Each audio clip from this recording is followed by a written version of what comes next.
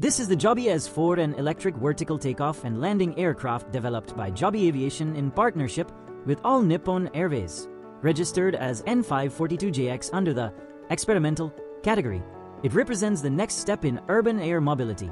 The aircraft is designed with 6 tilt-rotors, enabling seamless transition between vertical lift and forward flight. It can carry 1 pilot and 4 passengers, with a maximum speed of 320 km per hour and a range of 160 km on a single charge. Its low noise profile makes it suitable for operations in dense urban environments. Recently, the Joby S4 successfully demonstrated a full transition flight at the Osaka-Kansai Expo site in Japan.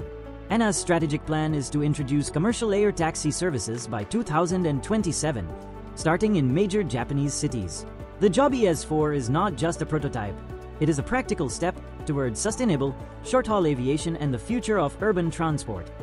For details on our courses, airport ground handling, air hostess, DGCA pilot ground classes, CPL, and flight dispatcher training, please call us at 988-428-9120.